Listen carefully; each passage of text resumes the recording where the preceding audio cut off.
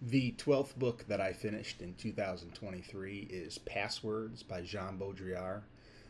I'm a huge Jean Baudrillard fan. I can't say that I understand everything that he's written. I don't know that anybody does, but this is a brilliant book, though short.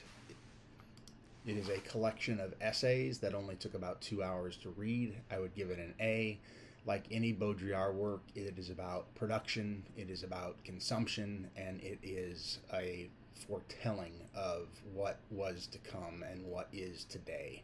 It is amazing how Baudrillard wrote about things in the 70s and 80s and 90s that are still true, that are more true today than they were when he wrote them. Passwords is an excellent book, and I highly recommend it.